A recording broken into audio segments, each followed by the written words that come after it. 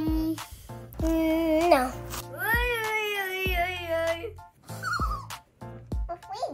The building was way taller than our house, and then it made of a super kid called Buddy. That's what God looks like? What does God look like to you? What does God look like? What do you think God looks like?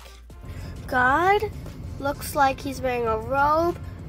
I think he's bald because he's old, and I think he wears like worn out slippers. Oh, I think he looks like a handsome king. A king? Yeah. He has a beard. Anything else? And he's old. I think God looks like an angel, Jonah. He looks like anything. He's like a building. He's like anything. That's what he looks like. He made everyone. He made everything before we were born. We were even real. So God's in everything? Yeah. It's in you. It's in your heart. It's in the TV. It's in everything.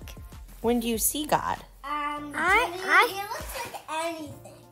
Yeah, it's so fine. Hi, my name is Hudson.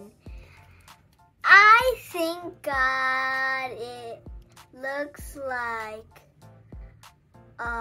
whatever you want him to look like. He can be anywhere.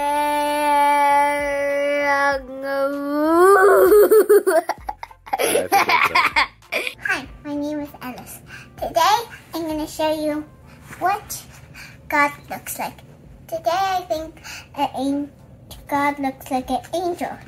Look at my fellow stuffy squishmallow. God looks like love. God looks like my family. God looks like my dog. God looks like my therapist.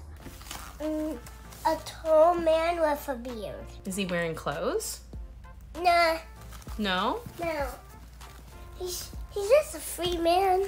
He's just a free man? Yeah, he's just a big and free man. He's a big and free man? Yeah. Okay. And why do you think he's a man? Because God is a name for a man. It is? Yeah. Oh, who told you that? No one. I just realized it by myself. You realized it by yourself. Okay. Yeah. Okay. That's what I think to myself. But if other people say she's a girl, I mean he's a girl, they can say and I can say it differently. It matters how different you are. Ah, so different people think different things? Yep. Nice. And that's what I was born for. That's what you were born for? I think so.